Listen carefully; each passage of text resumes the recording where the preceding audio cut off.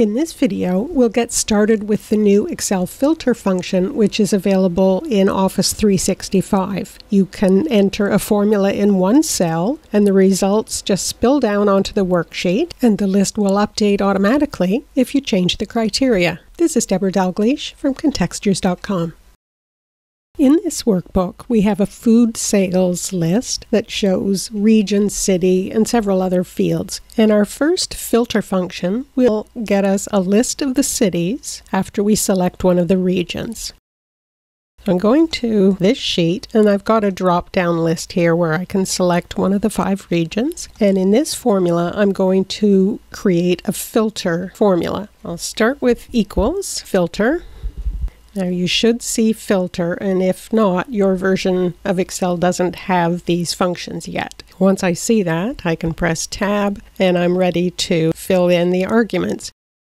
First argument is the array, which is where we want the information to come from. So I'm going to my food sales list, and I would like the cities. So I'll click that, and it puts the name of this table and the name of this field. And I'll type a comma and go to the next argument, which is include. And this is the filtering that we want this to do. We want it to only show the cities where the region matches our criteria cell. So I'll click on the region column, equals, and then I'll go back to my sheet here, and I want this cell where I'm selecting a region. Now, I don't need the sheet name here, so I'm just going to delete that. And I'll type a comma, and the last argument is if empty. So if it can't find any values that match our criteria, what should this cell show? And I'm going to use double quote and then 2 dashes, double quote. Close that bracket and press Enter.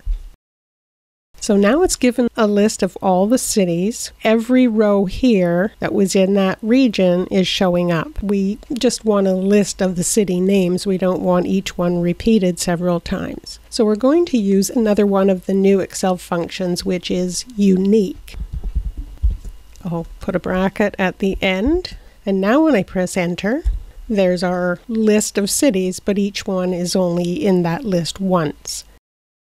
I'd like them in alphabetical order, so I'm going to use one more of the new functions, which is sort. Bracket at the end, and there's our list in alphabetical order. This cell is where we put the formula, and we can see that up in the formula bar. And then there's this thin blue border around the other cells in the list. This is the spill area. If I click on one of these other cells, I can see the formula up in the formula bar, but I can't edit it. If I click up there, it just disappears.